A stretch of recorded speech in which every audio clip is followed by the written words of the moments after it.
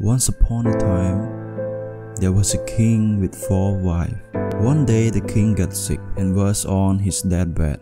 Afraid of being in the afterlife alone, he asked his 4th wife, which he loved the most, and bought her diamond, gold, and elegant clothing.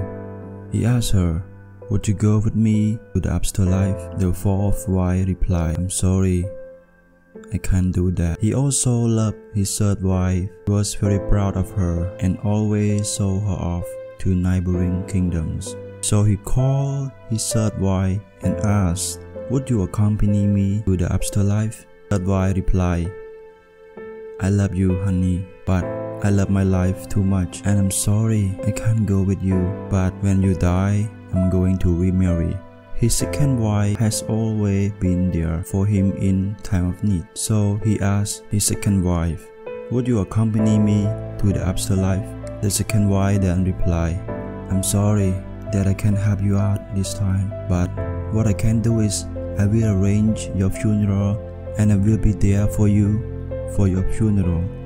A voice called out and said, "I will live with you and follow you wherever you go, even if to the afterlife." The king looked and found out, and it was his 1st wife, but this was the wife that he took care of the least. He never took care about her. He always take care the most of the other wives. He feels so embarrassed and he said, "I'm sorry, I should take care of you more than this. I should give you more attention when I was alive." And that is the end of the story. But I'm gonna tell you this. The moral of the story is that we all have 4 wives. Our 4th wife is our body. We like to decorate it with nice jewelry, nice clothing, but in the end, it can follow us to the afterlife. The 3rd wife represents to our possession. We spend so much time trying to gather possession, but in the end, they cannot follow us. The 2nd wife is our friends and family. We trust them. They are there for us in a time of need, but others can only go with us is go to our funeral and send us off.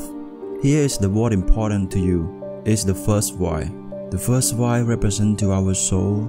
We usually neglect taking care of our soul. That is the thing that will follow us to the afterlife. Care for your body, keep it healthy, enjoy your possession and the comfort they provide. Cherish your friend and family for the love they provide.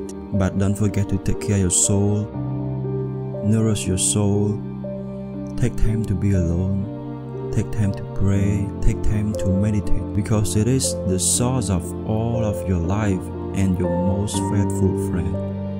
I hope the story can help you and somebody you love. Thanks for supporting the Pop channel. Please share it to your loved one. Thank you.